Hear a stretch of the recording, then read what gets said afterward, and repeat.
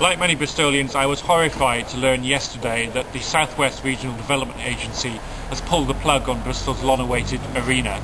I've waited at least 20 years for Bristol to have a decent concert venue and a conference venue as well that will attract visitors to the city from all over the country. It's ridiculous that we have to go to Cardiff, Newport or Birmingham in order to have these facilities other cities take for granted. The problem here is that the South West Regional Development Agency is unaccountable to members of Parliament or to the local council. I'm writing today to the Prime Minister to demand that he fulfils his promise to set up a regional select committee of members of Parliament to scrutinise what the South West Regional Development Agency does in our name. I'm at my local post office on Cotton Hill, writing to Gordon Brown and asking him to put this right for Bristol.